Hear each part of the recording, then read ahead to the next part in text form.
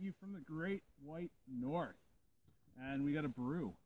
I figured this is the perfect place for it. This is the Lone Pine IPA from Sawdust Brewing Company in Gravenhurst, Ontario, which actually isn't too far away from the Great White North. Here in Canada. The RB hops. Let's see how this is. It's in my bag. I'm hiking, so hopefully it's not too shook it up. Oh, so, well, you can smell the pine. You can smell the pine everywhere. But a pine IPA. Oh yeah, really nice hoppy flavor, great pine flavor. You know what? I've been saving this one for a while just for an occasion like this. So you know what? You can't go wrong being out here. Brewed with skilled hands and passionate hearts.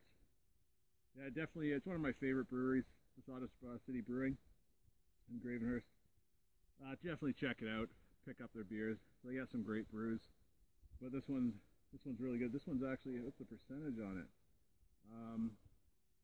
6.5%. So it's a higher percentage. It really doesn't taste like a high percentage beer. But oh, it's really good. If you like hops and the taste of nature, you'll love this.